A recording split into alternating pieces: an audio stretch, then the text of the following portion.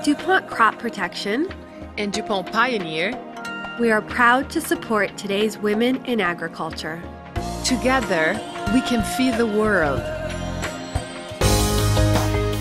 The following is RealAgriculture.com's coverage of the Advancing Women Conference. I'm Lyndsey Smith with Real Agriculture. I'm joined today by Angela Santiago. We're at the Advancing Women in Agriculture Conference here in Calgary. Angela, you spoke today, you're with the Little Potato Company out of Edmonton, which is really quite a fascinating story. It was, as it related to us, not something you actually ever planned to be a part of. Fell on my lap. Yes, kind of reluctant, which I think sometimes the best opportunities kind of do.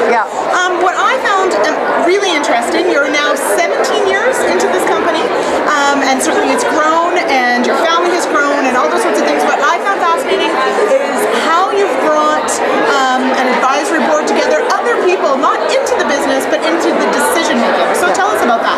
So one thing I discovered as a leader, it was really important that I could own the decisions, and that I was empowered to make the decisions that I thought was best for the company.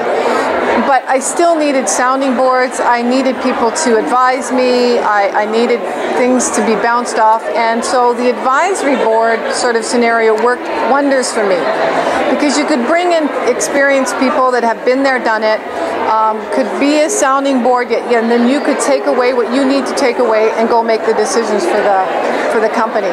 So really good working for me in terms of that. I never felt constrained by that kind of relationship. The second thing was getting a personal coach, and what that really helped me to do is allow myself to find a safe spot to struggle and be vulnerable with somebody, and then allowing that person to challenge me, hold me accountable for what I said I was going to do. Right, and I think, as a theme of this conference, certainly being open to opportunity, even when you're a little scared, and just pushing through that and going with that. But certainly there's still a lot that comes into play in what's, the right opportunity to take on or try. And so all that feedback sort of feeds into those decisions, which has been really, I think, thoughtful for me as well to take in. Now, one of the other things, as I mentioned, your company has grown, your family has grown. How you have a really neat sort of visual way of checking in on the balance and what might need attention. Yes. Tell us a bit about that. So of course this came out of being in a dire straight situation. I had a health challenge with breast cancer, and really took a lot of time to self-reflect and go, okay, what did I do, or what got me into this position where I lost sight of my own well-being? And so I put a vision board together, and it's visual. There's 4 buckets of my life: work, my family, me, and my marriage.